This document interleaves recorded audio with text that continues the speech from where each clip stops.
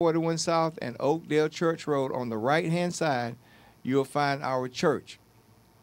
Right at the corner, when you make the right turn, there's a big red and white building. It's called the Old Red Thompson Station.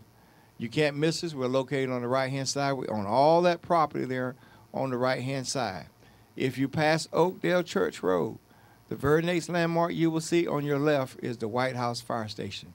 Turn around in the fire station parking lot. Come back and make the first left turn and turn right into our parking lots. Our Sunday morning services are at 8 a.m. sharp. Praise and worship starts at 8 a.m. We have Tuesday evening Bible study at 7:30. We have the hour of power prayer on Thursday from 6 to 7. All of our services are open to the public. There's no admission. They're free. Come, join us at the church. We love people at Basic Training. If you like the teaching, the way I teach the word here on this program, I teach the word the same way at our church. Come and join us. We love to have you in a live service. This is the place where Jesus lives. This is the place where the word is first placed, and the word has a voice. According to Romans 10:17, faith comes by hearing, and hearing by the word of God. We're going to have ministry and music now by Brother James before we begin to teach. Brother James.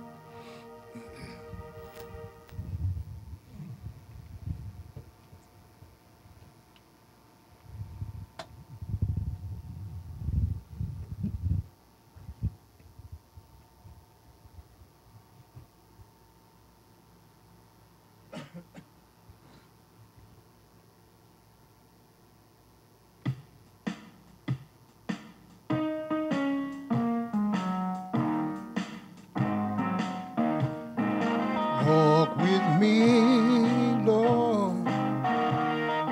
Walk with me. Walk with me, Lord. Walk with me. All along this tedious journey,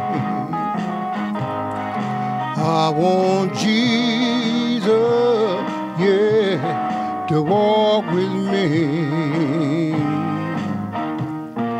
Walk with me, Lord. Walk with me. Walk with me, Lord. Walk with me. All along this tedious journey, I want Jesus, yeah, to walk with me. You walk with my mother, walk with me. You walk with my mother, walk with me, oh Lord, all along this tedious journey, oh Lord, I want Jesus, yeah, to walk with me. Walk with my Father, walk with me. You walk with my Father, walk with me. Oh Lord, all along this tedious journey, oh Lord, I want Jesus, yeah, to walk with me. You walk with my sister, walk with me. You walk with my sister, walk with me, oh Lord, all along this tedious journey, oh Lord. I want Jesus, yeah, to walk with me. You walk with my brother, walk with me. You walk with my brother, walk with me. Along the tedious journey, oh Lord, I want Jesus, yeah, to walk with me.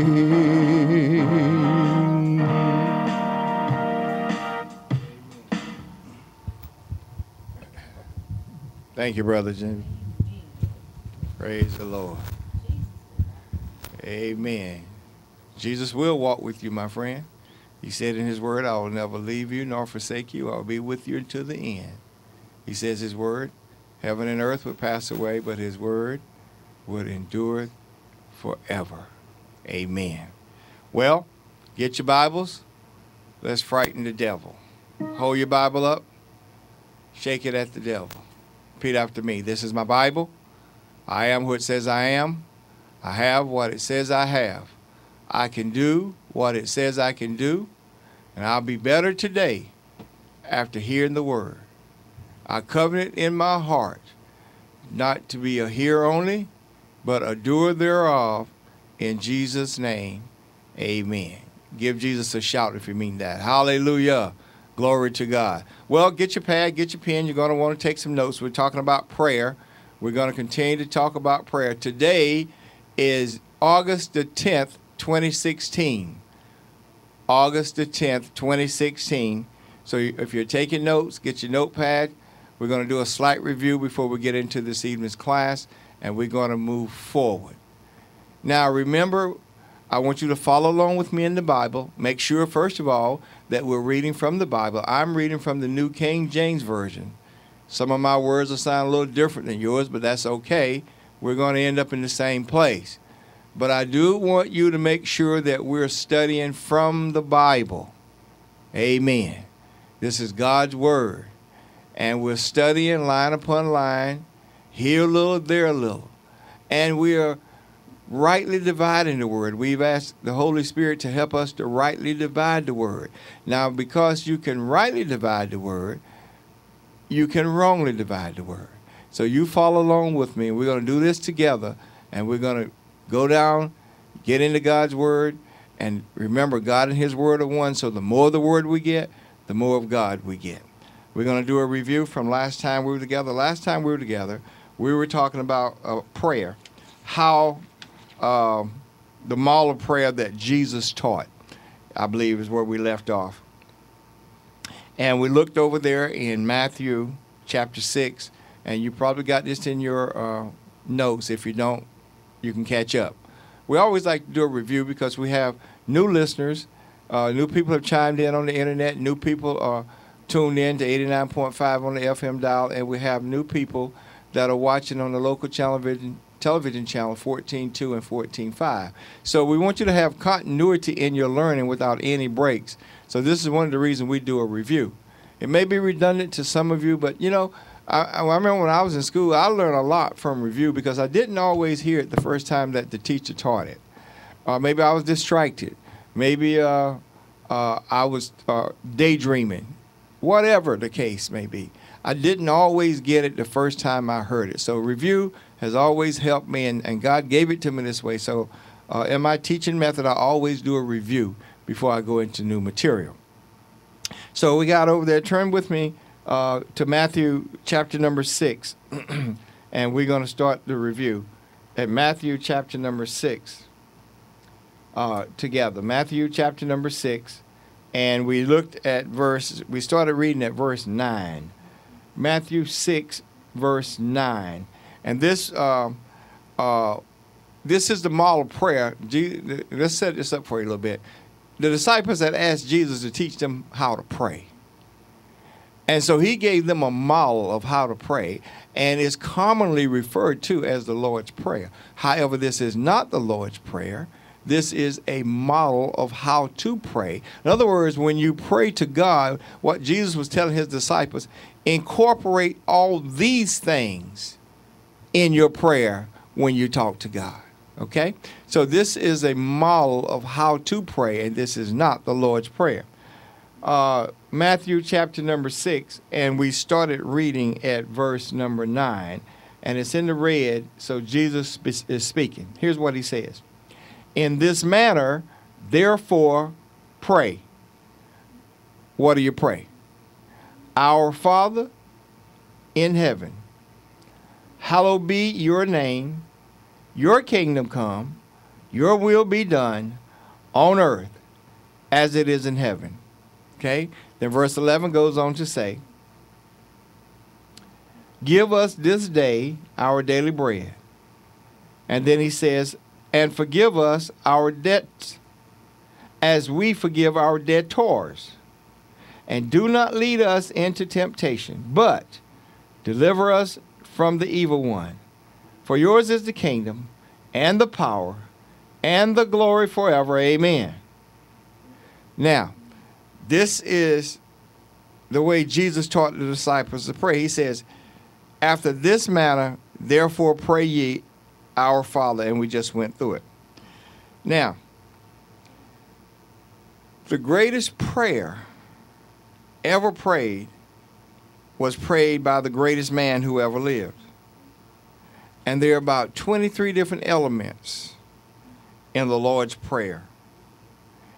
And it's all inclusive and it's exhaustive. The first element in the Lord's Prayer, or the model of prayer, is relationship. Our Father. The second is location, which are in heaven. Number 3 is adoration. Hallowed be thy name. 4, anticipation. Thy kingdom come. 5, consecration. Thy will be done. Number 6, universality in earth. Number 7, conformity as it is in heaven. Number 8, supplication. Give us. Number 9, definiteness this day. Number 10, necessity, our daily bread. Number 11, patience, and forgive us. 12, obligation, our debts. 13, forgiveness, as we forgive. Number 14, love and mercy, our debtors. Number 15, guidance and lead us. And number 16, protection, not into temptation.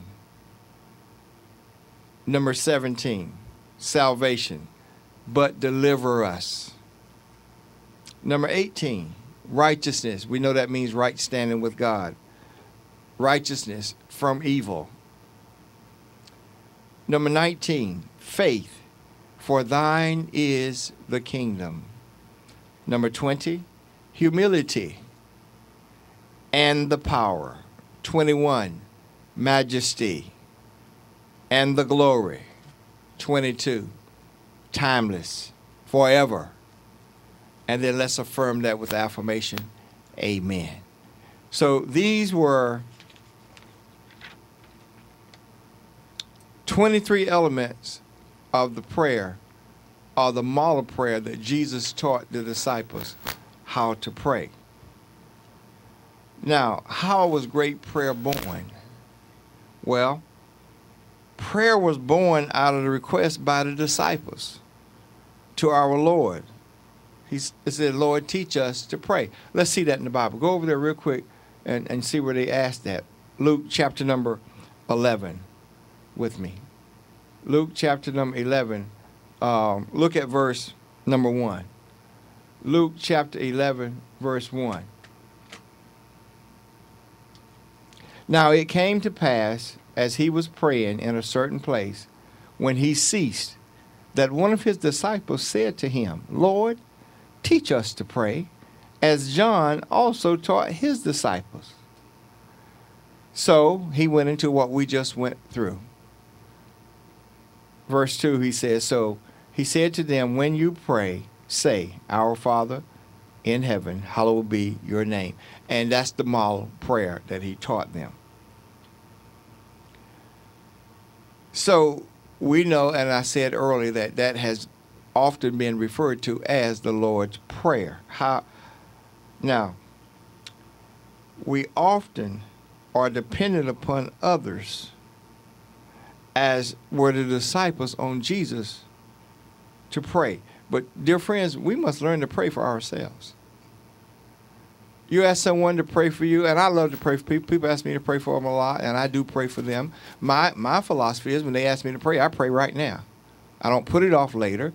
I have a lot of things going on. I'm quite busy in my life, and I don't want to forget anybody's prayer request. So when you ask me to pray, let's do it right now, because the time we have is right now. See, tomorrow isn't promised, later isn't promised, but we do have right now. So, dear friends, if someone requests a prayer request of you, pray with them then while you have the moment. Pray that moment. So, Jesus gave the disciples this prayer as a model and not a mold. Incorporate these things in your prayer. Identify who you're praying to. Establish a relationship. Our Father. Where is he located? In heaven. And you want to worship him. Hallowed be thy name. And you want to invite him to come to earth. Thy kingdom come in earth as it is in heaven. See, and so what happens is God now has permission to come down here on the earth and intercede and interact on our behalf because he's been invited in. God will not, because God is a God of order, God will not just rush into the earth and take charge. Because remember over there in Genesis chapter 1, verse 26, he made man in his image and his likeness, and he gave them dominion, remember? Rulership, caretakership, not ownership, but rulership of the earth. So God has to be invited in. That's why Jesus was instructing the disciples to identify where God is and who he is, and then invite him in. Amen. And so when our Father is exalted, we said, he's exalted the Father. That's what Jesus always did. He's exalted the Father in his sonship. So we should be exalted in the Father in our sonship. We're not servants. We're sons. Look at how he does it. Look over here with me in John chapter number 17. John chapter 17. And I want you to find verse 4. John, you should have these in your notes. We're just reviewing right now. John chapter 17, verse 4. Look what Jesus says. He says, it's in the red, so Jesus is speaking, correct? He says, I have glorified you on the earth. I have finished the work which you have given me to do. And now, verse 5, O Lord, O Father, glorify me together with yourself, with the glory which I had with you before the world was. See, in the beginning was the Word was with God, and the Word took on flesh and came into the earth. That was Jesus, and that's what he was telling his daddy. Let's go back to like it was before there was even a world. It was just you and I. Amen. And so he saw God as being one with himself. And that's what we have to do when we pray. We have to see ourselves being one with God.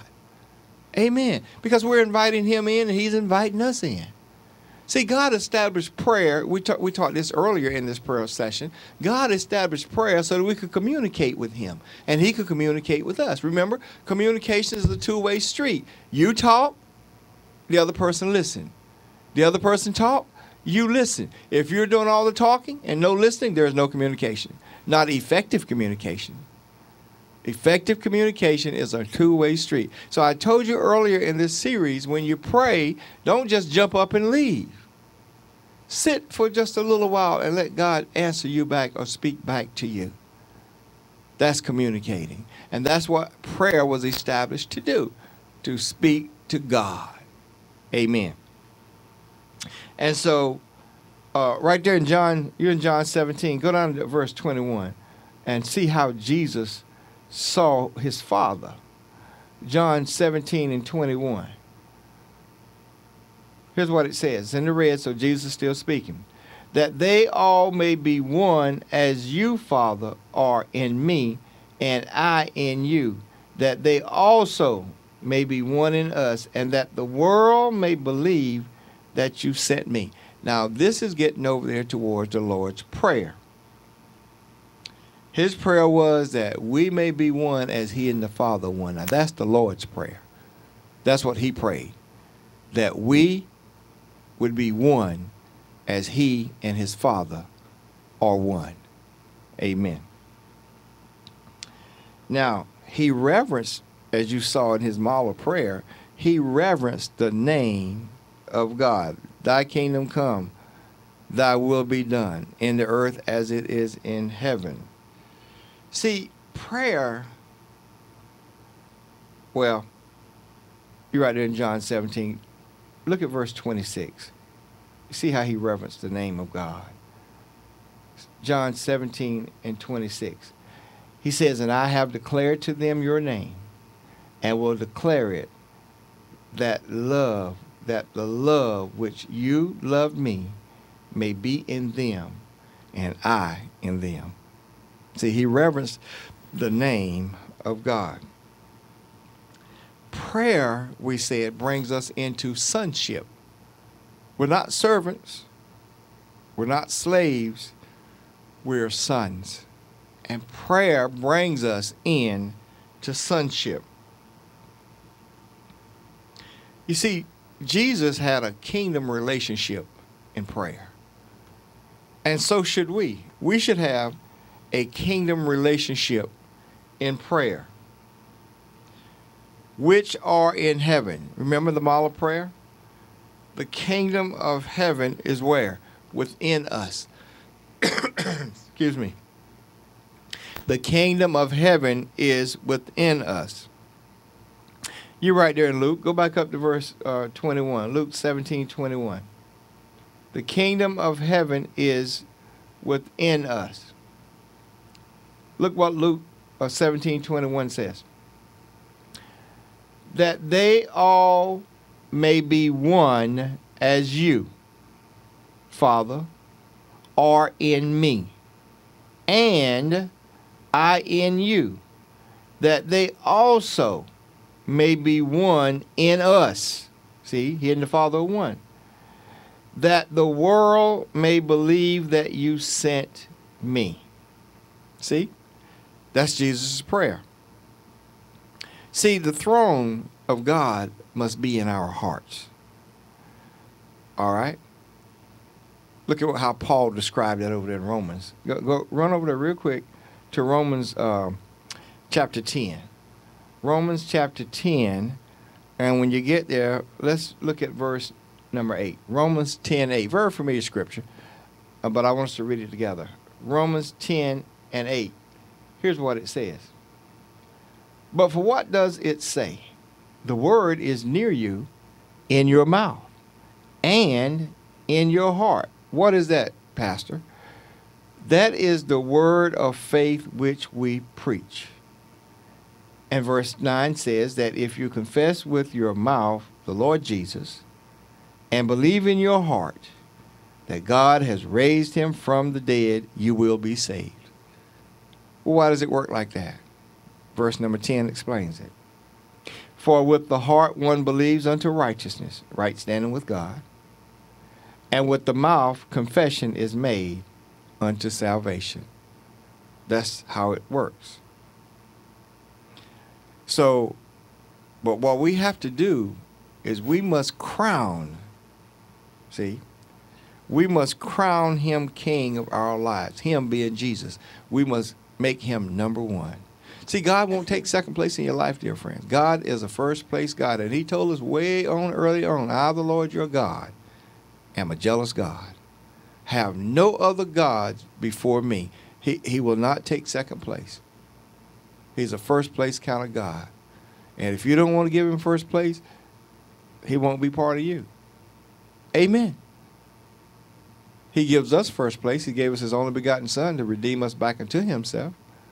Jesus gave his first and only life so that we may have life and have it more abundantly. So God is not playing around. He is a first place God. And that's the way he operates. He says, have no other God, nothing, nobody, not anything above me. That's just pretty straightforward. You don't have to wonder. You don't have to guess. He's telling you, have no other God. Seek ye first the kingdom of God and his righteousness, all his ways. And then all these things, what things, whatsoever you desire when you pray, will be added unto you. But you got to seek God and his righteousness first. We got to crown him king of our lives. Look over there at John chapter 18. We went there last time, but I want you to see it in review so they can be fresh in your minds and in your hearts. God is God all by himself, and he's a loving God. He's a patient God, and he's all-seeing, all-knowing, omniscient, and omnipresent. I mean, omniscient means he knows everything. Omnipresent means he's everywhere at the same time, all the time. John chapter number 18. Go there with me, please.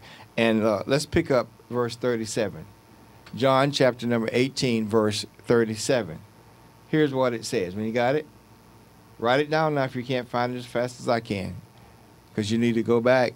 I would suggest that you go back in your Bible study time and read these scriptures. Really bless you. You'll grow thereby in the things of the Lord. John chapter 18, verse 37. Pilate therefore said to him, are you a king? Now listen to Jesus' answer.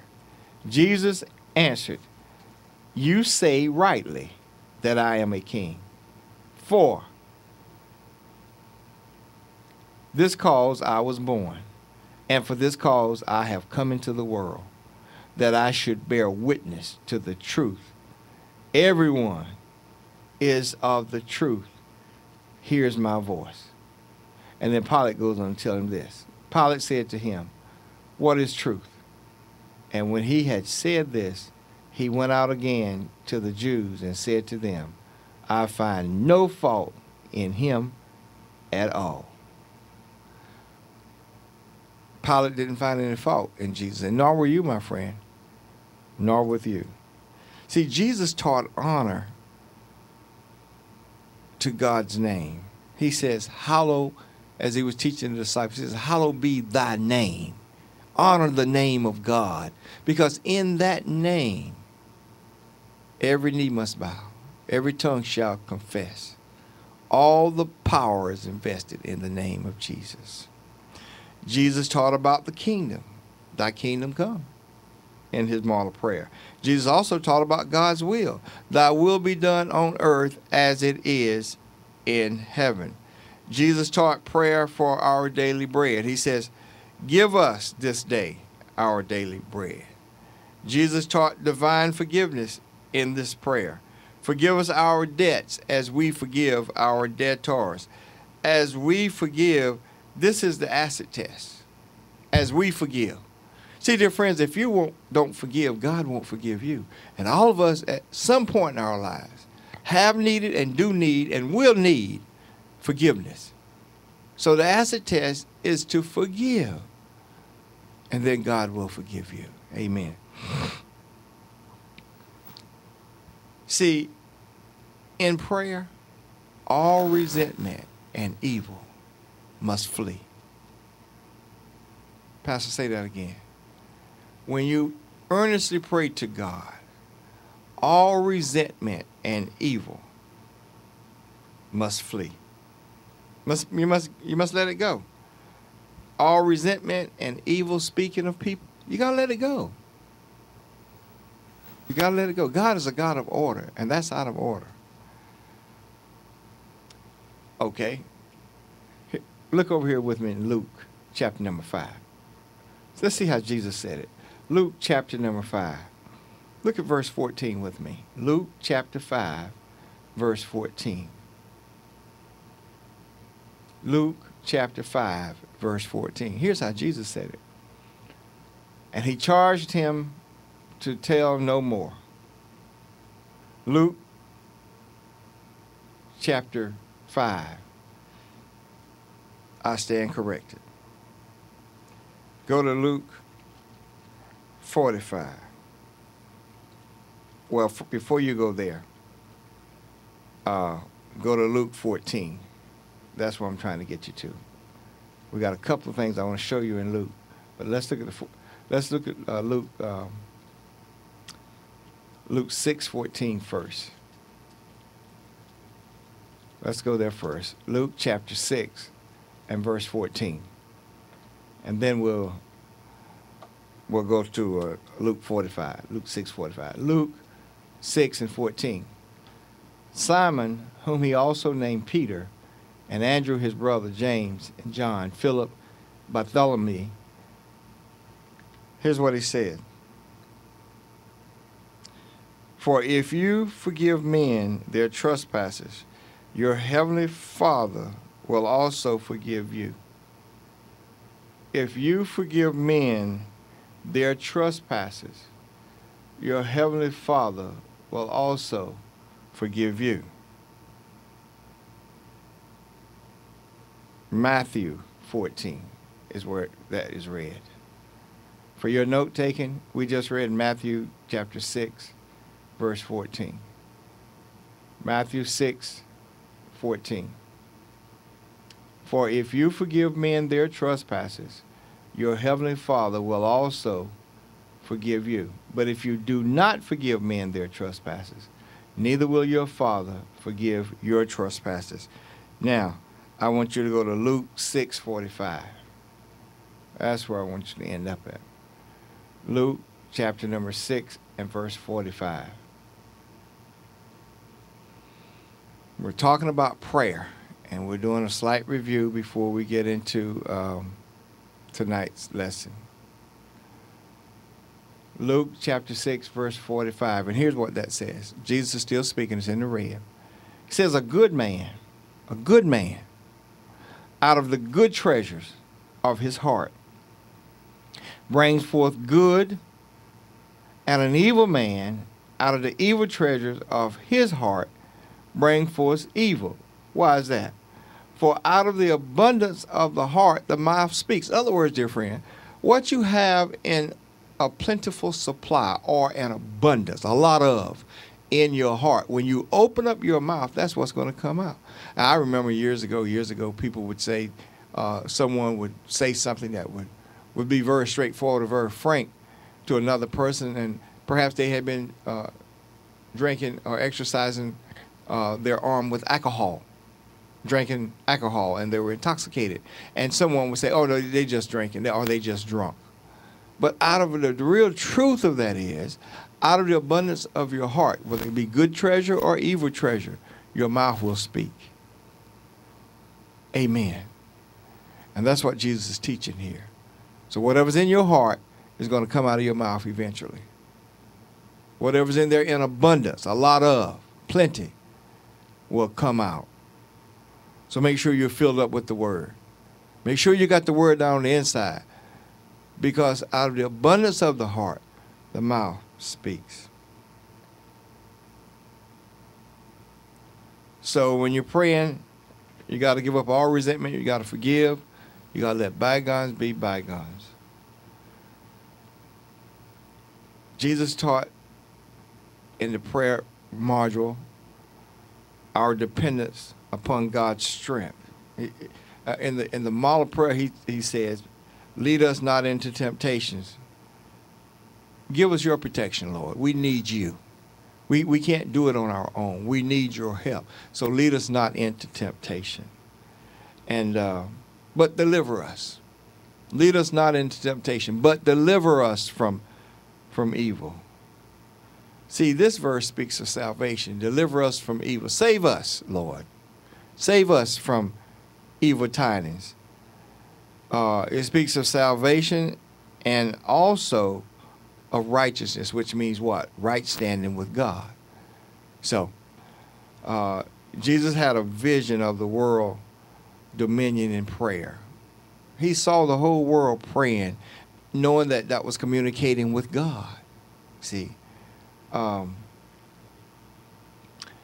thine is the kingdom, he says, and the power and the glory. The glory is all of God. You don't have anything to do with the glory.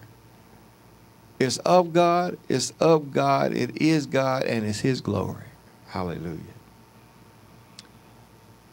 We saw over there last time, for your note taking, you can take this, 1 Peter 5:11. To him be glory and dominion forever and ever. Amen. You hear that? For him, to him be glory and dominion forever and ever. Amen. See, the power, dear friends, is everything that God is. God is power. Hallelujah. Without God, there is no power. Amen. Forever. Forever. There is an enduring, eternal quality of petition forever. And we see that over there when Abraham was promised. Abraham was made a promise by God. Turn real quick, Romans chapter 4. I want you to see that real quick. Romans chapter 4, and then we're going to get into the evening's class. Romans chapter 4. And I want you to go with me down to verse 20. Romans chapter 4, verse 20. Here's what it says.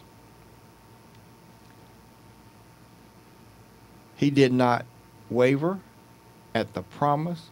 King James Version said didn't stagger. He did not stagger at the promise of God through unbelief. In other words, he was solid as a rock. He took God at his word. He didn't even stagger. He didn't waver. Oh, dear friends, that's where we got to be. That's where we got to get to. Now, we read God's word. It's first place in our life. It's second place. And it's last place. In other words, God's place, God's word is where it is. If we see it in the word, God said it, that settles it, it's done. Listen, verse 20, Romans 4:20, Abraham. He did not waver at the promise of God through unbelief. How was he, Pastor?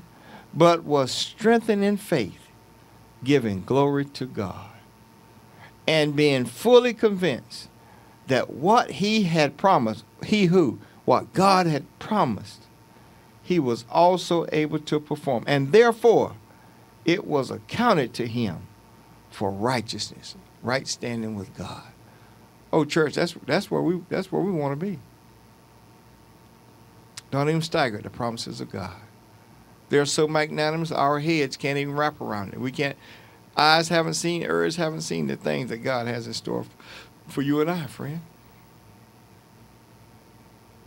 But prayer is how we get this exchange between God and ourselves.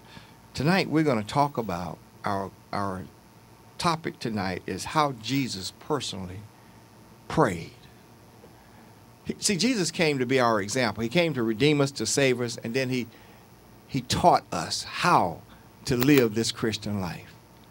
And so Jesus spent a lot of time in prayer, dear friends. You search the scripture, the four Gospels, you'll see that Jesus always went away to pray. He prayed a lot. So much that he inspired Paul to write that men ought to pray without ceasing. So that means praying all the time. Because what is prayer? Communicating with God. You talking to God, God talking to you. God talking to you, you talking back to God. It's communications. Two-way street. So Paul says we are to pray without ceasing. That word ceasing means stopping. Pray continually, all the time. 24/7 you ought to pray. Amen. Amen. How Jesus personally prayed. Let's go over there to Matthew 26. Let's get a snapshot of it. Matthew chapter number 26. Find verse 41 when you get to Matthew. Matthew 26 and 41. It's in the red, so Jesus is still speaking. Would you believe it if Jesus said it? Okay. He's speaking. It's in the red. Here's what he said. He said, watch and pray, lest you enter into temptation. And then he goes on to say, the spirit indeed is willing, but the flesh is weak. The spirit is willing, but the flesh is weak. And he was talking to the disciples over there. Read verse 42 with me. Again, a second time he went away and prayed, saying, O my Father, if this cup cannot pass away from me unless I drink it, your will be done. And he came and found them asleep again, for their eyes were heavy. So he left them and went away again and prayed the third time, saying the same words. Then he came to his disciples, and he said to them, are you still sleeping and resting? Behold, the hour is at hand, and the Son of Man is being betrayed into the hands of sinners. Rise, let us be going. See, my betrayer is at hand. It sounded like he was a little aggravated, but he already said up there, indeed, the spirit's willing, but the flesh is weak. Friends, when you develop a prayer life, you have to press. It's like studying your Bible. When you make a decision that you're going to read a passage of Scripture first thing in the morning and a passage of Scripture the last thing at night before you close your eyes, I'm telling you, all hell break loose and come against you. Because the devil don't want you to get that word down on the inside in your spirit, man. He knows it's going to bring havoc. It's going to upset. It's going to shake up the kingdom of darkness when you get the word on the inside. Because when you speak the word is created. Remember? The world was dark and void without light, and God spoke. He says, let there be light. What happened? Light was. Remember over there in Genesis chapter 1, verse 26? He said, let us make man. How? In our image and our likeness. John chapter 4, verse 24, Jesus describing God. He says, God is spirit. And those who worship him must worship him in spirit and in truth. Well, you're made in his image and his likeness, so we're spirits. That's why the scripture tells us we are to call those things that be not as though they were. We have to speak words, dear friend. Not hope it, not wish it, not moan and cry about it. We have to speak words. That's what God did. The world was framed with words. He spoke words and things came into development. So it is with us. Oh, get a hold of this, church. Get a hold of this. It'll bless you real good. We've got to begin to speak words. And prayer is speaking to God and him speaking back to us. Very important part of the Christian life. Prayer. Little prayer, little power. No prayer, no power. Because this is our connector with God, Jehovah. So, Jesus Christ, we know, was the Son of God. He believed in prayer. He showed himself to be a person of dramatic and persistent prayer. Prayer was indispensable in his mission, and it should be in our lives and our mission. If it was indispensable for Jesus Christ, our leader, it should be indispensable for us. Amen? So I think this is a very important sessions to be teaching on prayer, because it's the way we communicate. It's the way we receive from God Jehovah. It's through prayer.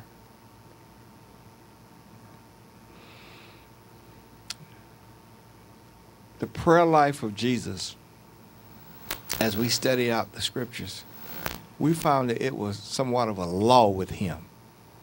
It was something that he did on a regimented basis.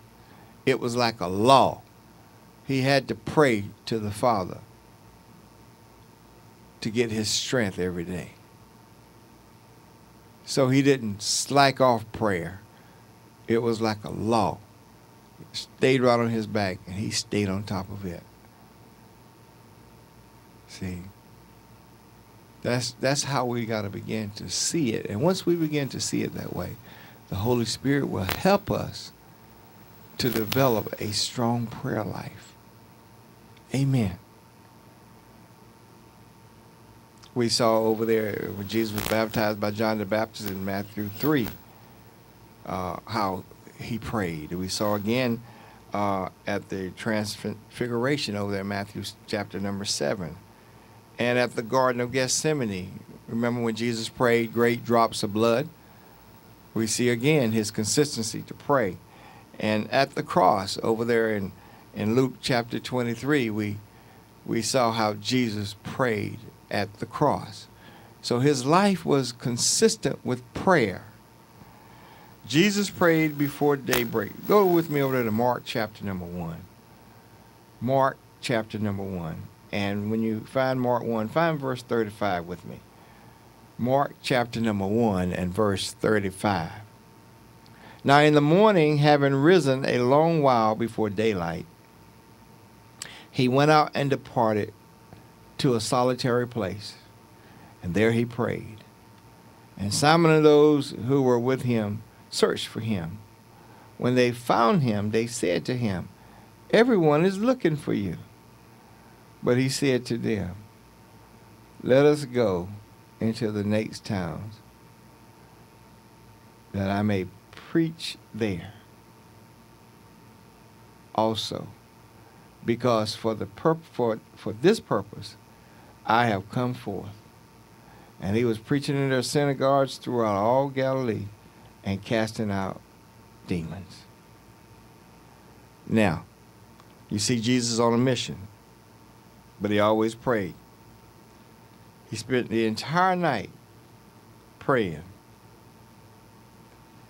He went out to the mountains, he prayed, and he continued all night to pray. So we're getting our instructions on how to pray, and we're following Jesus' example. Prayer was Jesus' communion, you see. It was inspiration, and it was strength. See, he always prayed to the Father from whence he came. That was his source. So it is with us. Jesus is our intercessor. He's sitting at the Father's right hand now. He's not just sitting there leisurely. He's working. He's interceding on our behalf. And so when we pray to Jesus, we pray to God in the name of Jesus, then we'll have our petition if we pray according to the will. His will is the Bible. If we pray, 1 John 5:14 says, this is the confidence we have in him. If we ask anything according to his will, the Bible, then he hears us. Okay? So now we're sure he hears us because we ask according to his will. Now, because we know that he hears us, then we have that thing we ask for and our petition that we ask for. Oh, get a hold of that, dear friends. Get a hold of that. And then now you won't have to beg and plead and cry, asking God for something when you've done it the right way. You've asked according to his will. Get in the Bible and see where he's promised you health, according to Matthew 8:17. According to 1 Peter 2:24, he promised you that you are healed. Now, get in the Bible and say that to him. That's his will. Acts 10:38, how he anointed Jesus of Nazareth with the Holy Ghost and power. And he went about healing all those that were oppressed by the devil. Now, you can ask according to his will, and he will hear you. And because he hears you, dear friends, you'll have the petition that you asked for. That's powerful. That's powerful. But as believers, we need to know this. And more especially, we need to operate in this to get your spiritual needs met. Over there in Matthew, go with me over there again to Matthew chapter, you're right there in Mark. Go one book up to Matthew. Now write the scriptures down so you can have them for your personal Bible study. Matthew chapter number 26. Matthew chapter number 26. And then I want you to find verse 41. Matthew 26 and 41. Jesus is still speaking. And he gives us some instructions here. It's in the red, so Jesus is speaking. Matthew chapter 26, and then find verse 41. Matthew 26, 41. Here's what it says. He says, watch and pray. Watch and pray, lest you enter into temptation. The spirit indeed is willing, but the flesh is weak. Watch and pray. See, these are instructions. You got to have your eyes to watch with, right? So he's telling us to be aware, so we can't be hoodwinked by the devil. Watch. Look, he says, watch and pray, lest you enter into temptation.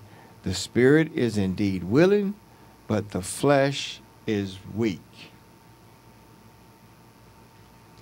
And then a second witness to that we find over there in Luke chapter number 18. Remember the biblical standard? Let every fact be established by 2 or more witnesses. We saw here in Mark 26, 41, Jesus speaking, he says, you ought to pray, watch and pray, that you do not enter into temptation. Now I want you to go with me over to Luke chapter number 18. Luke, you're right there in Mark. Go down to Matthew. Go down to, you were in Matthew, go to Mark, then down to Luke. Now I want you to go to Luke, and I want you to find chapter 18, 1. Luke chapter 18, verse 1. Luke 18 and 1. Here's what it says. Then he spoke a parable to them that men always ought to pray and not lose heart. Men ought to always pray. Men ought to always pray. Men ought to always pray and not lose heart. Saying.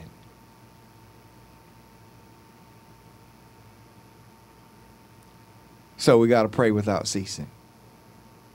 That's how you summarize that. See, prayer did not have second place with Jesus Christ in Jesus' life. Jesus always gave prayer top priority, as we must. Why? Because prayer is communicating with God. So we must always give prayer top priority. In other words, you're not going to receive anything from God unless you pray. This is how you communicate with God Jehovah. Prayer is the avenue that we're able to access him, and he access us through prayer. So we've got to develop an effective prayer life. And we saw the model prayer that Jesus gave the disciples, how we ought to pray. Identify the Father. Identify who you're talking to. Adore him. Hallowed be thy name. Thy kingdom come. In earth. Invite him in to your earth. You. Thy will be done. In heaven. In the earth. As it is in heaven. You want God's will to be done in your life. You're in the earth. Oh, get a hold of this, church. Get a hold of this. I'm telling you, when you begin to pray, you move God. Not with your tears. Not with your tears. Your faith. And you express your faith through prayer. In other words, if you will come to me and say, Pastor, loan me $1,000. You honor me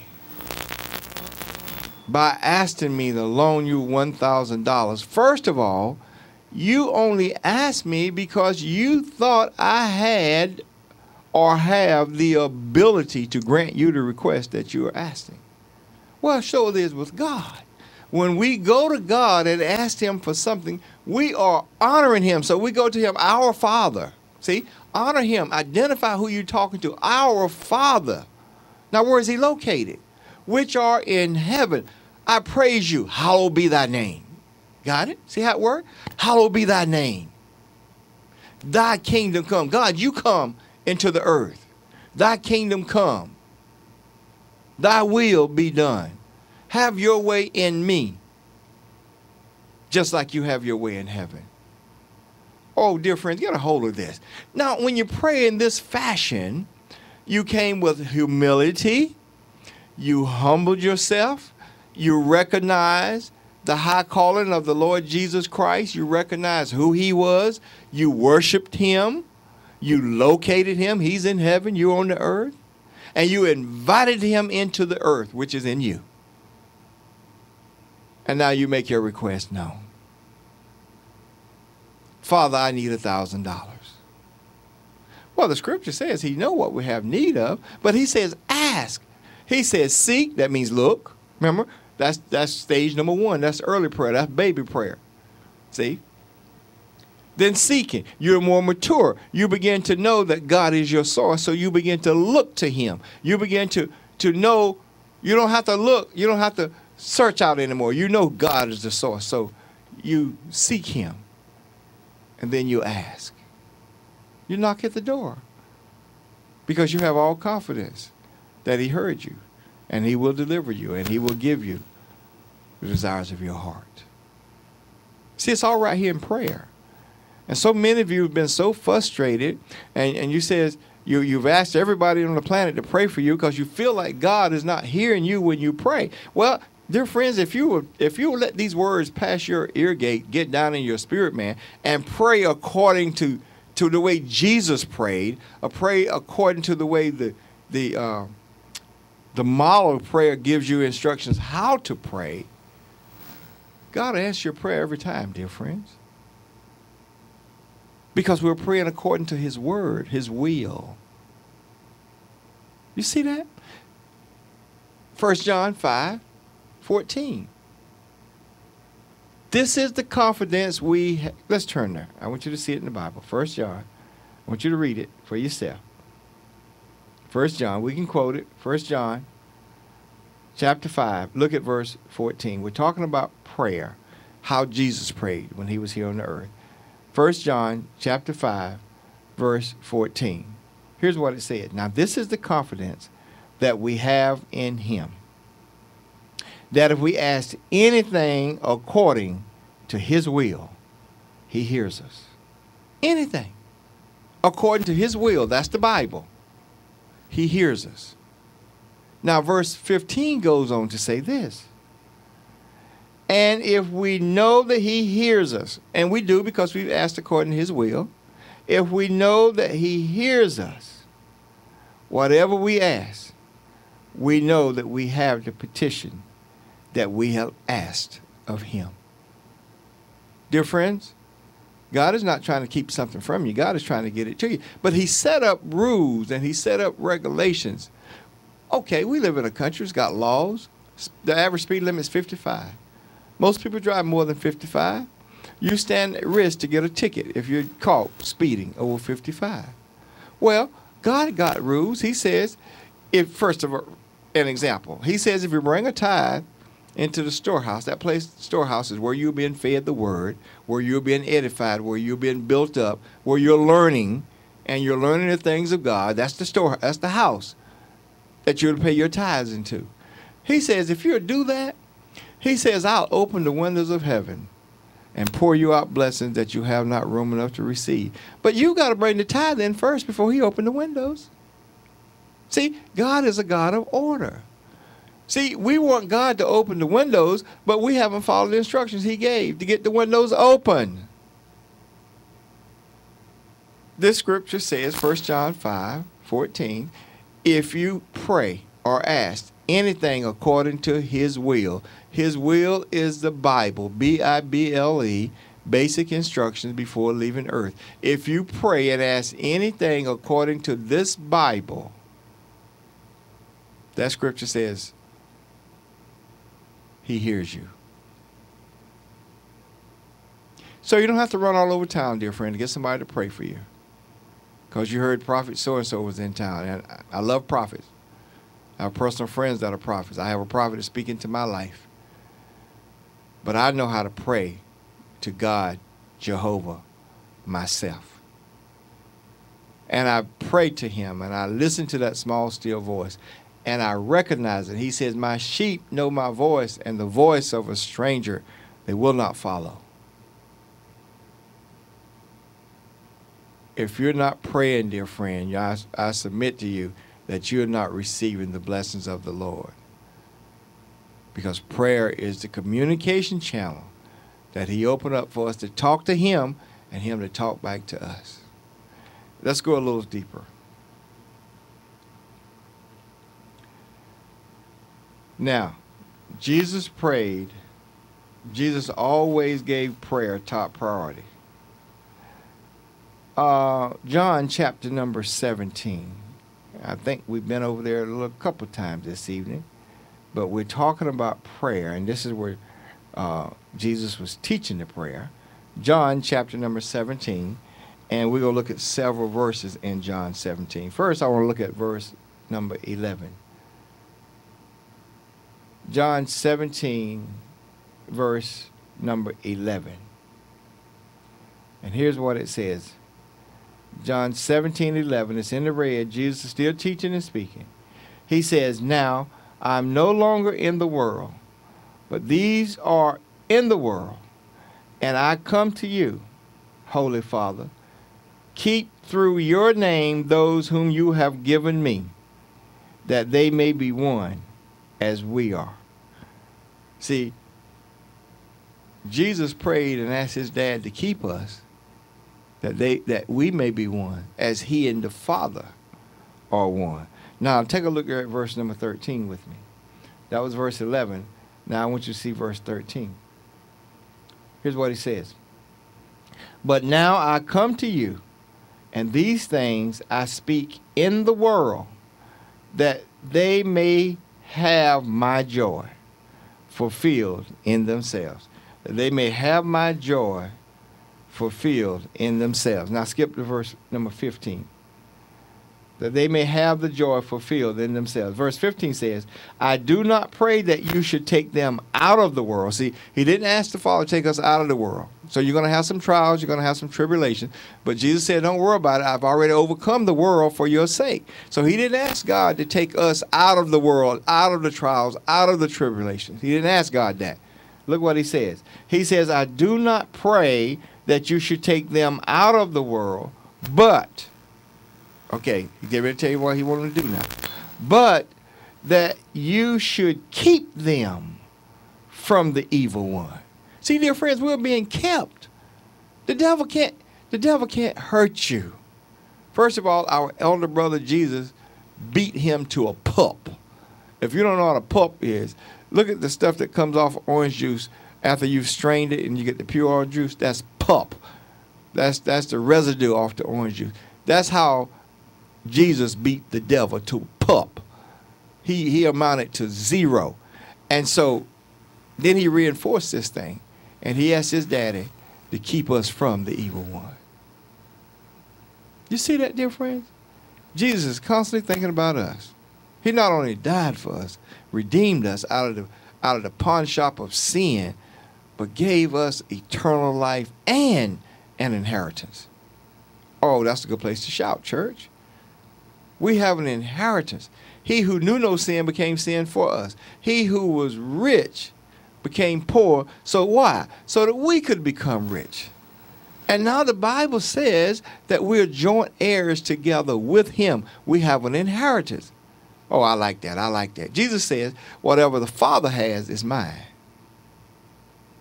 And my Bible says that you and I that have come into Christ through the confession of our mouth, believing in our heart, that we are joint heirs together with Christ. So I say the same thing Jesus said. Whatever God got, my Heavenly Father, is mine. And I read the book. And I saw in the book that the heavens, the earth, and the fullness thereof, the silver, the gold, the 10,000 cattle, the 10,000 hills that the 10,000 cattle are on, all belong to my Father God. And Jesus said, whatever the Father has is mine. And the Bible says that me and Jesus are joint heirs. Now, dear friends, if you confess the Lord Jesus with your mouth and believe in your heart, you can say this too. Stop saying you poor, because whatever God got is yours. In fact, the Bible says, let the poor say, I'm rich. Let the weak say that I'm strong. Just say what the word says. Let the sick say that I'm well. You got to get your speaking right. And your thinking, stop thinking dirty thinking, stinking thinking. The devil is robbing you of your blessings through thinking, stinking thinking. You got to get your thinking straight. Think on these things. That's what the word tells us. Whatsoever is good, whatsoever is pure. Think according to these things. Look at verse 17, John 17 and 17. Here's what it says. Sanctify them by your truth, Lord. This is the Father talking to his daddy about us. Sanctify them, set them apart by your truth. And then he goes on to tell us, your word, my daddy's word, talking about God, he's referring to his dad, our Heavenly Father. He said, your word is truth. And he says, Father, verse 18, as you sent me into the world, I also have sent them into the world. Look at verse 23, John 17 and 23. Talking about prayer. Jesus still speaking. John 17, verse 23, he says, I in them and you in me, that they may be made perfect in one, and that the world may know that you have sent me and have loved them as you have loved me. And verse 24 sums it up. Father, I desire that they also whom you gave, I desire that they also whom you gave me may be with me when I am, that they may behold my glory, which you have given me. See how much Jesus loves us? He wants us to be there with him in glory. He wants us to see. And just before we have Brother James to come and do another song in worship for us, I'd like to make an appeal to you. At this broadcast or telecast, whether you're viewing me on local television channel 14.2 or 14.5, or whether you're listening on the FM dial WLPS 89.5, or if you're streaming live at Billy Locklear Ministry, www.billylocklearministry.com. And this telecast or broadcast has been a blessing to you. If it's adding a measure to your spiritual life, if you're growing thereby from the study of the Word, we asked you to donate to this ministry. You see, this ministry was created and established by Brother Billy Locklear, who's gone on to be with the Lord now. He did his time, but he left this great tool to win souls to us. It's a great platform to win souls. This is a 24-hour a day, 24/7 Christian network, radio, television, and internet, 24 hours a day. We're reaching over 200 nations around the world with the gospel, the good news of the gospel that saves, that heals, that delivers. But dear friends, it costs money, and we are listener supported. You see, the gospel is free. Freely we receive it, freely we give it. All of us on the network, all the ministers and ministries you see, we're not paid employees. We do have paid employees, and that's part of what your support does. It helps us pay our bills, pay our employees, keep the network running, because without people, we can't do this. Just like without God, we can't do anything. God is our source, but God works through people. Hallelujah. And so I am believing God for 10,000 partners for this network, for this ministry. Billy Locklear Ministries. And let me tell you what I mean when I say partners. I mean, if you belong to a local church, your tithe, and you're being fed at a local church, your tithe belong in that church, according to the scripture. You pay tithes where you're fed.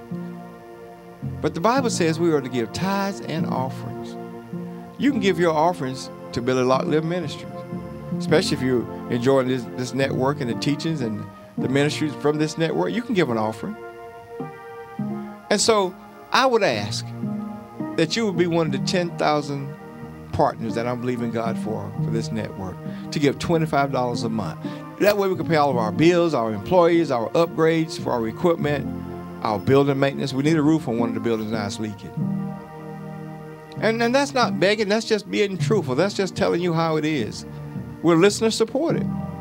So through your free will offerings of the people, we keep this ministry going. Let me tell you something. Billy Locklear Ministries is good ground to sow your seed in. I promise you, dear friends, you'll get a return in the name of Jesus. I set myself in agreement right now, Father, with everyone that has given and everyone that gives on a monthly basis and continue to give. Lord, I set myself in agreement with them that their house should suffer no lack. Every bill is paid. Every need is met according to your riches in glory by Christ Jesus. And Father, I thank you right now that every family member, 10 generations down, are saved in their family. And Father, they're all walking in divine health and prosperity in the name of Jesus. And we thank you for them, Lord, and continue to bless them as they be a blessing to this ministry and ultimately to the whole wide world, because this broadcast on the internet is broadcasting in over 200 nations throughout the U.S. and around the world. So, Father, I thank you for them. And, Father, those that you're speaking to them right now, you've touched their heart, even as I begin to speak. You touched their heart about giving. Lord, I come into agreement with them right now that every need is met according to your riches and that they shall suffer no lack. If they would just step out in faith. One might say, well, Father, I want to give, but I don't have a gift. I don't have a seed to give. Father, your word says that you give seed to the sower. I set myself in agreement right now with that word. That, Lord, I know you can get it to them. Lord, I pray that they will allow it to flow through them back to this ministry, and that they will reap a bountiful harvest from their giving in the name of Jesus. That souls around the world will be won from their obedience. And Father, they won't know until they get to heaven the good they've done on this side. And we thank you for it, Father. We receive it done right now by faith. All 10,000 are going to the telephones. And there are several ways you can give. First way you can give, you can go to the website, www.billylocklearministries.com. And you can click on the give button and the PayPal button will come up. That's a secured website. Use your bank card, your debit card, or use your credit card. Give you $25. It'll go right into Billy Locklear Ministries. And nobody will see your information except the people that work here in the finance office. Another way you can give is you can come out physically to Billy Locklear Ministries. The address is 3463 Oak Grove Church Road, Lumberton, North Carolina, 28360. 3463 Oak Grove Church Road, Lumberton, North Carolina, 28360. Or you could mail your $25 partnership gift in. Again, the address is WLPS 3463 Oak Grove Church Road, Lumberton, North Carolina, 28360. Sister Kay, them always around here. They'll give you a receipt for your giving. And thanks to our federal government, it's a tax write-off because Billy Locklear Ministry is a 501(c) nonprofit ministry. And every dollar you give, friend, you can write it off on your income tax. Thank you so much for your giving, all you that have given. We love you so much. Thank you for continuing viewing. And thank you for your comments. Thank you for your calls and your prayers. And I'm telling you, you ain't seen nothing yet because you can't beat God giving. Amen. Brother James, come and minister to us in song.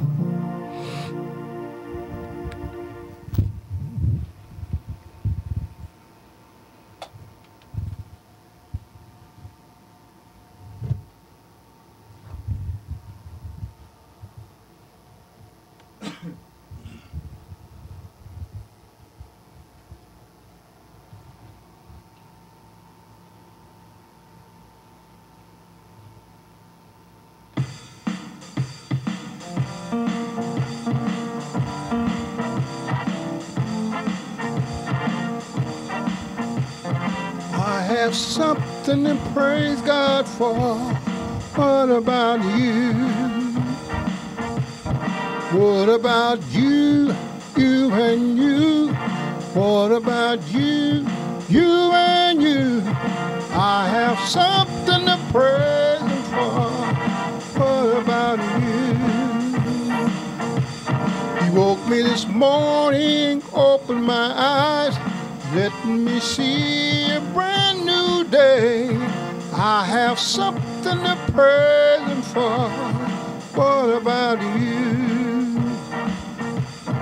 What about you? You and you. What about you? You and you. I have something to praise Him for. What about you? You give me food when I'm hungry, water when I'm thirsty. I have something to praise Him for. What about you? What about you? You and you. What about you? You and you. I have something to praise Him for. What about you? I went in the valley one day to pray, so got happy I stayed all day. I have something to praise Him for. What about you? What about you? You and you. What about you? You and you. I have something to praise Him for. What about you? Satan is mad, I am glad. He missed the soul he thought he had. I have something to praise Him for. What about you? What about you? You and you. What about you? You and you. I have something to praise Him for. What about you?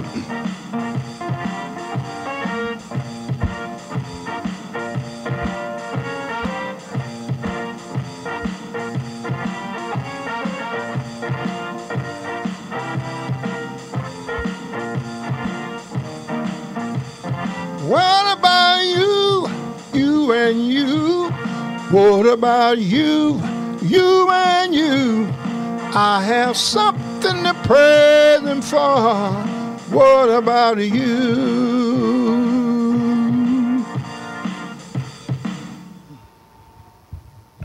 Amen.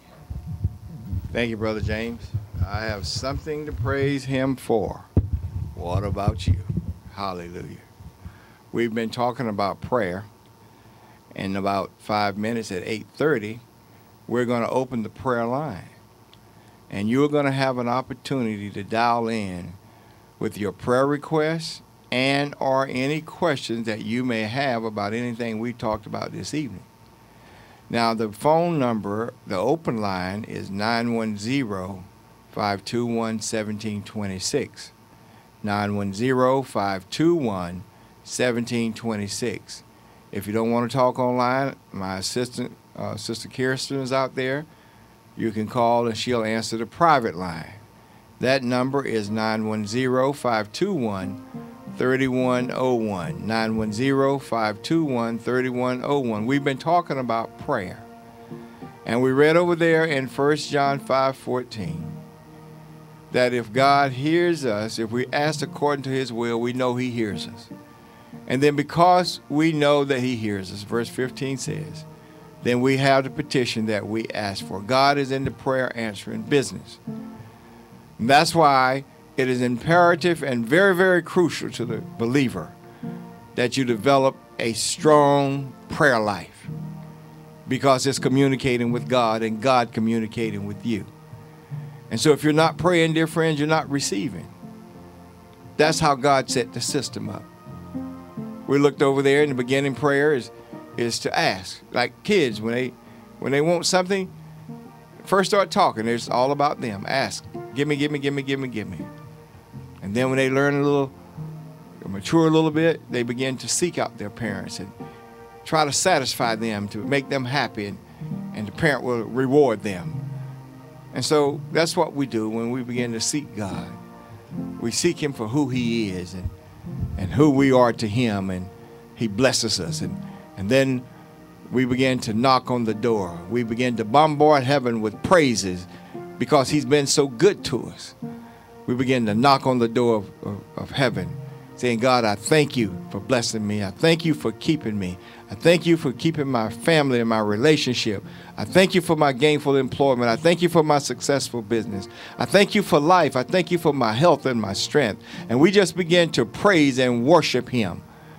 That's when we're knocking, dear friends. And so you do all this, and we've gone through now, and we've shown you the different levels of prayer so that now you know how to pray.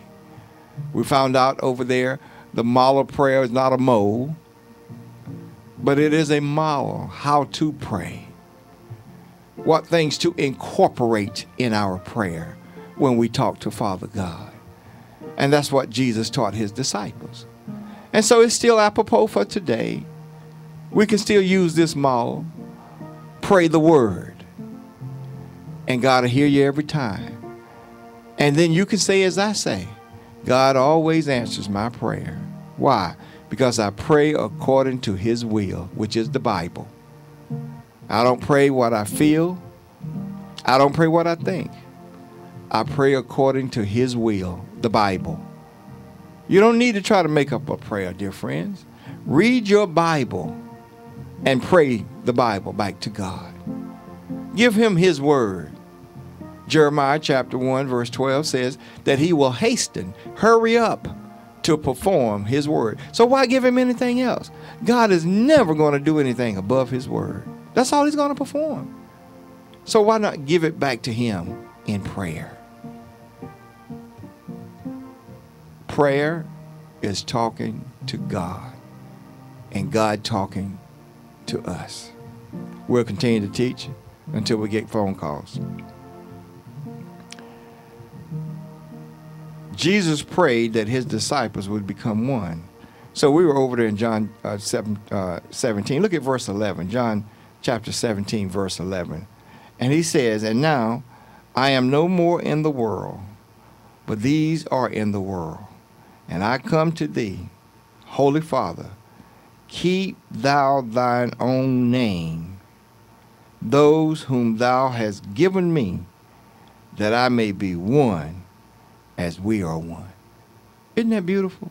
Jesus is praying to his heavenly Father that we all be one in him as he and his Father are one. That's how much he loves us, church. That we be one with him as he's one with the Father. That was his whole desire. Then Jesus prayed that his disciples would have joy. See, Christ knew that our needs for happiness, he knew our needs for happiness. So he prayed that we'd have joy. Look at verse 13. And now come I to thee, and these things I speak in the world, that they might have my joy. See? That they might have my joy fulfilled in themselves. God don't want us walking around here all sad, broke, busted, and disgusted. He wants us to have joy. And when you don't have any money in your pocket, when your needs are not met, the needs of your family are not met, you don't have joy, dear friends. We see it right here in the scripture. It's Jesus' desire that we have the same joy he has. He has joy from pleasing the Father. He came down, took on an earth suit, a body, came and redeemed mankind back unto the Father through himself. And that gave the Father joy. Now he has joy. Now he's asking his Father to allow us, oh, how glorious that is, to have the same joy that he and his daddy enjoy. Oh, think about that, church. Look how much he loves us. He wants us to enjoy his joy. Same joy he had with his Father. And then Jesus prayed that the Father would keep his disciples from evil. See, he knew that we'd be under attack. He knew that the devil, even after he defeated him, would think he was still a roaring lion. Because the scripture says he walks around as a roaring lion. He's not a roaring lion, but he keeps. See, thank you, Lord. See, the battle is in our minds, church. The battle is in our mind. You remember the place that Jesus was crucified? It was called Skull Hill. Skull. Your skull? This is where your mind is, your soul, your intellect. This is where the battle is. The devil comes and sits right on your shoulder, tell you ain't going to make it. You're not giving your tithe money to the church. You ain't going to be able to pay your mortgage. You know your car payments due. That's how he speaks to us. But he doesn't have any power over us. He's been defeated. And see, Jesus knew this. So listen to what he asked the Father. He asked the Father to keep us from evil. Because he knew we'd be under attack. Okay? Verse 15. Over there in John 17. Verse 15. Here's what he says. He says, I pray not that thou shouldest take them out of the world. See, he didn't want to take us out of the world. Why? Because Jesus already overcome the world for us. So there was no need to remove us out of the world. So he asked the Father in verse 15. He says, I pray not that thou shouldest take them out of the world, but thou shouldest keep them from evil. So the devil can't hurt you, friends. Jesus got you covered with the blood. He left all the power with the church when he left and went back to be with the Father. So we have all the power. And in series past, we've been talking about how to use the power, especially when we talked about faith. It's voice activated. You speak the word. And see, your job is to speak the word. It's God's job to perform his word. We read Isaiah 55, chapter number 11. Chapter number 55, verse number 11 says, God's word will not return unto him void. That word void means empty or unaccomplished. See, God sends his word. We see over there in Psalms 102 where he sent his word and it healed his people. See, remember the centurion that came to him and asked him to come to his house? And when Jesus was getting ready to go, the centurion said, well, I'm not even worthy for you to come to my house. He says, I understand authority. I'm a man under authority. Just send the word, he told him. Send the word, and my servant will be made whole. And Jesus told him, he said, man, I haven't seen such great faith in all of Jerusalem as this. And he went on for the benefit of those that was with him, and he preached. He says, I haven't seen such great faith in all Jerusalem. And he told that centurion, it is just as you said. And right after that, one of the servants came from the centurion's house and said, your servant's being made whole. And the centurion said, what time was it? It was around 3 o'clock in the afternoon. Well, at the same time he was talking to Jesus. Jesus sent the word. And the scripture says that God is the same. Hallelujah, church. He is the same yesterday, today, and forever. He's still sending his word, healing the people. His people. Because God wants to heal you everywhere you hurt. We're talking about prayer. Prayer is the system that God has set up to communicate with us. And we said communication is a two-way street. You talk, one listen. Then the other one listen while the other one talk. Don't just pray, get up, walk away. Sit and allow God to speak back to you. He will. And begin to train yourself to listen to that small, still voice of God. Because he's always talking, friends. God is always talking, but are we listening? Prayer line's open. The number is 910-521-1726, the open line, 521-1726. The private line is 910-521-3101. Jesus prayed for his disciples to be sanctified, holy. Living is so important. Sanctification comes by the word. That means to be set apart. Sanctification, sanctified, means to be set apart from the world. Verse 17, here's what Jesus said. He says, sanctify them through thy truth. What is truth? Thy word. God's word is truth. Sanctify them. How? Through thy truth. What is truth? Thy word is truth. Then he prayed for his disciples to have eternal life. See, Jesus loved people. He loved us. He did all this for us. He took on a bodysuit and came to the earth for us. He left heaven and came to redeem us, mankind. He prayed for his disciples to have eternal life. Here's what he says in verse 24. John 17:24. Father, I will that they also, whom thou hast given me, be with me where I am, that they may behold my glory, which thou hast given me. Why? For thou lovest me before the foundation of the world. See how much Jesus loved us? He learned that love from his Father. John 3:16, for God so loved the world that he gave his only begotten Son. So now look at the heart of Jesus. He wants us to have eternal life so we can share the glory that his Father God gave him for redeeming us. Part of that glory was to have a name that's above every name. At that name, every tongue shall confess, every knee shall bow to the name of Jesus. Hallelujah. So, dear friends, we see then that without prayer, we're missing out on what God has already set up the system to operate in. We're to pray without ceasing. That's what Jesus told us. That's our instruction. Pray without ceasing. We need to learn how to pray in the Holy Ghost. Every believer should be baptized with the Holy Spirit or the Holy Ghost, same person, with the evidence of praying or speaking in unknown tongues.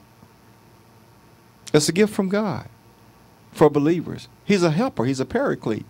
He prays the perfect prayer every time. Sometimes we know not how to pray or what we ought to pray for, but the Holy Spirit knows everything. He is the physical God in the earth now. Jesus left. He sent the Holy Ghost. And he told the disciples he'll put you in remembrance. He'll call to your remembrance everything that I said. Yeah, he's a helper. He won't read the Bible for you, but he certainly will interpret it for you. And if you read it, he'll bring it back to your memory. Hallelujah. Look over there, Romans chapter number 8 with me real quick. Romans chapter number 8. Every believer should pray in the Holy Spirit.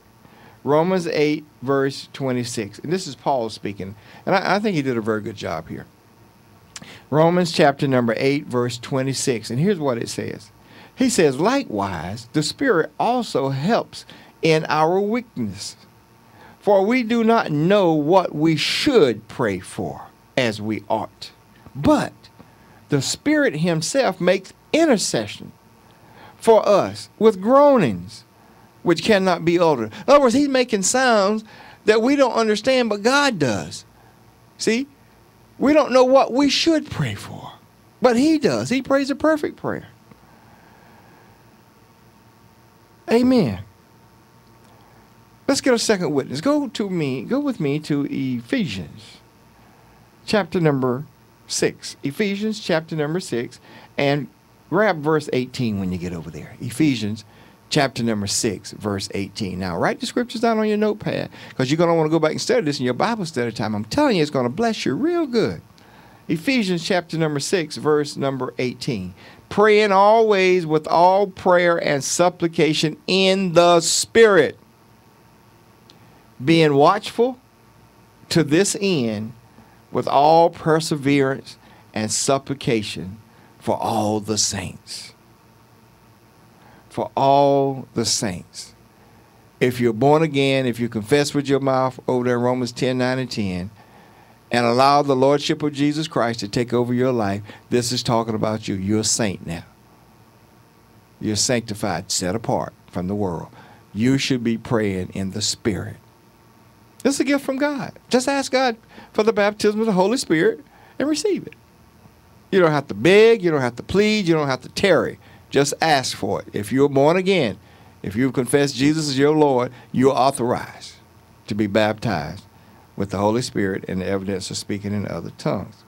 Look at what Paul said in 1 Corinthians about the same subject. 1 Corinthians, and I want you to look at chapter 13. 1 Corinthians 13, look at verse 1. 1 Corinthians 13, Paul's speaking, and he's doing a very good job of explaining. He says, though I speak with tongues of men and of angels, but have not love, I have become sounding brass or a clanging cymbal. And though I have the gift of prophecy and understand all mysteries and all knowledge, and though I have all faith so that I could remove mountains, but have not love, I am nothing.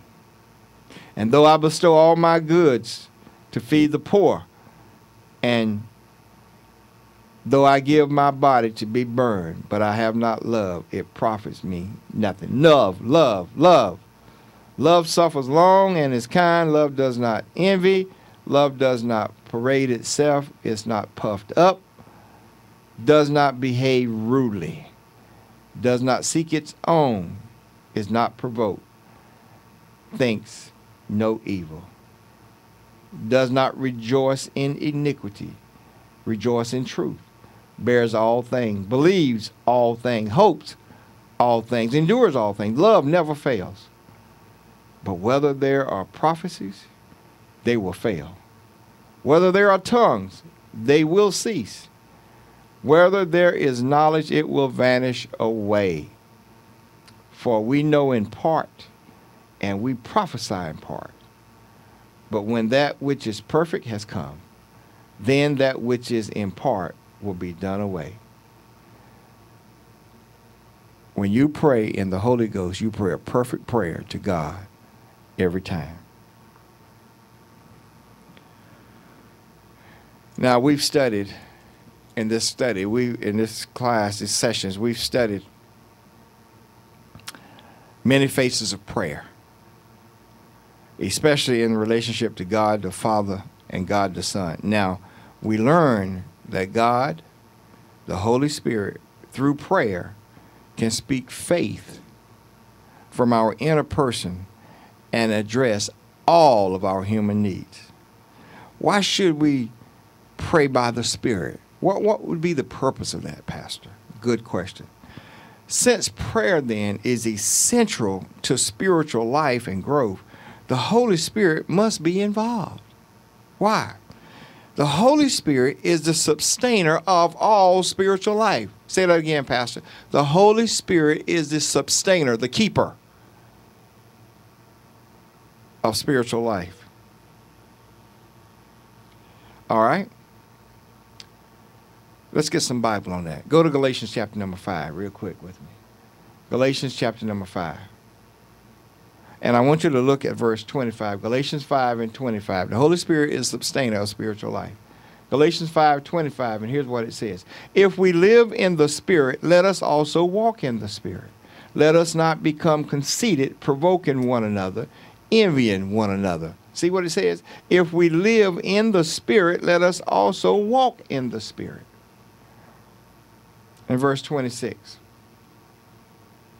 let us not become conceited, provoking one another, envying one another. Prayer by the Spirit conforms to the Bible. Prayer by the Spirit conforms to the Bible. The two are in harmony. God's Word and God's Spirit are inseparable. They are one. God's Word and God's Spirit are one. They're inseparable. Prayer by the Spirit will glorify God. See, in this kind of prayer, what happens? Material or human help becomes secondary because it's all about spirit, you see. The central emphasis of praying in the Spirit is God's glory, not one's own. It's God's glory. Praying in the Spirit. It's not about, there's no flesh involved. It's all glorifying God. So then when we pray in the Spirit, we bypass all the flesh, period. It's all God. That's why every believer should pray in the Holy Ghost with the evidence of other tongues. We have a prayer request. We're praying for the Stone family. Husband has Alzheimer's, and he's had a heart attack Sunday. And the family wants us to pray that he doesn't have another one. We're talking about prayer, and the Bible says that signs and wonders shall follow the teaching of the word. And any subject we teach on, whether it be faith, whether it be healing, whether it be prayer, whether it be finances, we are believing God for signs and wonders to confirm that word. So we have a prayer request from the Stone family.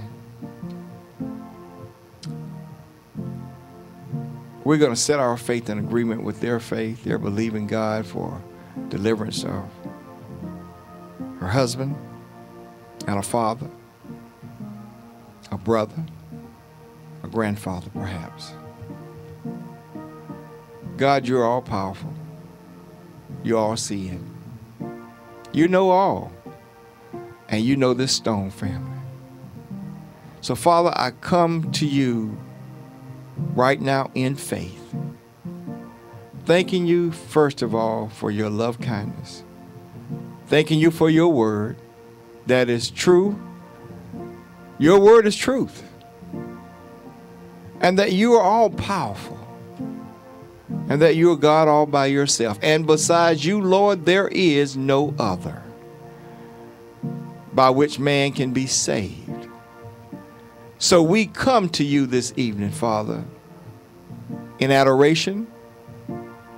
We thank you that you are God. We thank you that you care so much for us, that you sent Jesus over there in the 38th chapter of Acts to heal us. Jesus, thank you, sir, for coming. We see in Acts chapter number 38 how you came and how God anointed you with the Holy Ghost and power, and how you went about healing all that were oppressed by the devil. And Father, the Stone family, the husband has been pitted and messed with, and Alzheimer's placed on him by the devil. In the name of the Lord Jesus of Nazareth, I curse Alzheimer's at the root and command it to wither and die in the name of Jesus. Right now, I speak to your mind, Daddy, that your mind be made whole, that you be set free in Jesus' name, that your memory shall be as Caleb said when he was 80. I'm well able to take my mountain. Give me my mountain now. I'm well able. And you will be able to say that, Daddy, in the name and the power and the authority of Jesus Christ. Father, I set myself in agreement with this family, that the Stone family's husband will not have another heart attack. Satan, I come against you in this area. I curse you and command you to take your hand off the Stone family and off this husband right now in the name of Jesus. His heart would not dare attack him. This is the heart that God gave him. Now I speak to you, heart. I speak to every artery, every muscle, every corpuscle, and I command you with the authority in the name of Jesus to be made whole, to function decent and in order the way you was made in the image of Almighty God, according to Genesis 1:26. In the name of Jesus, I declare it. I decree it. It is so right now in the name of Jesus. And Father, if there be any in this family that don't know the Lord Jesus for the pardon of their sin, I send the word this evening to them that they accept the Lord as the Lord of their life in the name of Jesus. And Father, we covenant to give you all the praise for all that you're doing in this family and all that you have done. And we count it done right now by faith. In Jesus' name, amen. Amen. The number is 910-521-1726. I shall be listening for the praise report. It is already done. Receive it by faith in Jesus' name. Lord, I thank you for that word. I thank you, Lord, that your word will not return unto you void. In Jesus' name, amen. See, dear friends, prayer by the Spirit will glorify God. See, in this kind of prayer, man is totally removed. Good evening, caller. You're on the air. How may we help you? Yes, I would like you to prayers. I'm sorry, you're cutting off. I can't hear you. What did you say?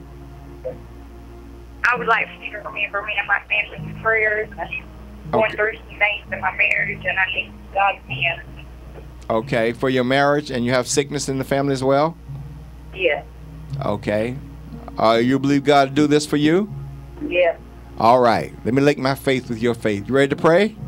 Yes. Father, we thank you for my sister. We come into agreement with her according to Matthew 18:19. We're two, we're touching, and we're agreeing. And your word says, Father, whatever we ask God for in the name of Jesus, we have it. Father, I'm asking for restoration of this marriage right now. We know marriage is the institution that you began. This is how you instituted family in the earth. So, Father, I come into agreement that this marriage is healed, it's made whole, love is renewed and alive in the name of Jesus. Father, I thank you right now that they will look at one to the other and they will have newness and joy in their heart, the joy that Jesus talked about, the joy that he has. There will be no animosity. There will be no unforgiveness, Lord. They both shall forgive right now, right now, right now, right now, in the name of Jesus. As they are so thank you, Lord. As they are forgiving one another, Father, you are forgiving them for whatever trespass they've trespassed. Now, Father, bring the children close to their mother and to their father. Reunite this family, Father, and use them as a beacon light in the community to win others unto you, Lord. Lord, if there is any sickness in the family, I declare and decree that they are made whole right now, from the top of their head to the soles of their feet, in the name of Jesus. Father, if they suffer any financial need or lack, I declare and decree that from this moment on, every need is met according to your riches and glory by Christ Jesus. Father, we thank you for it. For it is you that we trust. It is you that we have our joy and faith and life in. And so we thank you for restoration now. We thank you that it is done by faith. We receive it done right now. In Jesus' name, amen. Amen. God bless you, my sister, and your whole house. Thank you. All right. Good night. See, the Holy Spirit never ministers alone. He's always ministering with man or with Christ. See, he's a helper. That's what Jesus told the disciples. I'm going to ask the Father to send you another comforter, another helper. And he'll lead you into all truth. What's left out of all? Nothing.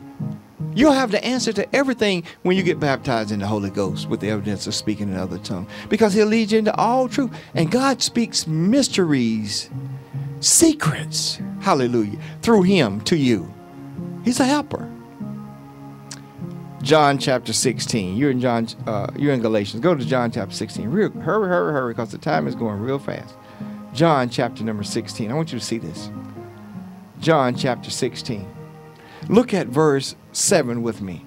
John chapter 16, verse 7. It's in the red. Jesus is speaking. Look what he says. Nevertheless, I tell you the truth. It is to your advantage that I go away. For if I do not go away, the helper, see, I told you it was a helper, will not come to you. But if I depart, I will send him to you. And he will, and when he has come, verse 8, he will convict the world of sin and of righteousness and of judgment of sin, because they do not believe in me. Of righteousness, because I go to my Father, and you see me no more. See, he's sending a helper. That's why he's here. So prayer without the Spirit is ineffective. Say that again, Pastor. Prayer without the Spirit is ineffective. See, it is prayer through the mind instead of the Spirit. That's why it's ineffective. Its contents are inadequate. But when you pray in the Spirit, it's effective. Because mind doesn't have anything to do with it. It's all Spirit. All the flesh is out of the way, you see. Only the Holy Spirit knows God's thoughts. Look right there real quick, 1 Corinthians. Look with me, 1 Corinthians chapter 2. 1 Corinthians chapter number 2. And we're going to look at verse number 11. 1 Corinthians chapter 2, verse 11. Look what it says. For what man knoweth the things of a man, save the spirit of a man, which is in him? Even so, the things of God knoweth no man, but the Spirit of God. Man doesn't know, but God knows. Dear friends, the clock on the wall says time is almost gone, but I never like to close the broadcast or telecast without giving you an opportunity to accept the Lord Jesus Christ as your Lord and Savior. Let me ask you a very important question. Do you know where, if you died tonight, do you really know for certain where you'd spend eternity? God has made your answer very simple in his word. According to Romans chapter 10, verse 9 and 10, he tells you how, just by making his son, Jesus the Christ, your Lord and Savior. Believe and repeat the following prayer with me. Believe it with your heart. Change your life. God in heaven, I believe in my heart that Jesus died on the cross for me. I believe that you raised him from the dead to give me a special place with you. Jesus, come into my heart. Be my Lord and Savior. Thank you for forgiving all my sins. Fill me now with your precious Holy Spirit. I receive now in the name of Jesus the Christ. Amen. Friend, if you prayed that prayer, you were born again. Your name is written in the Lamb Book of Heaven. When you leave this place, to be absent from this body is to be present with the Lord.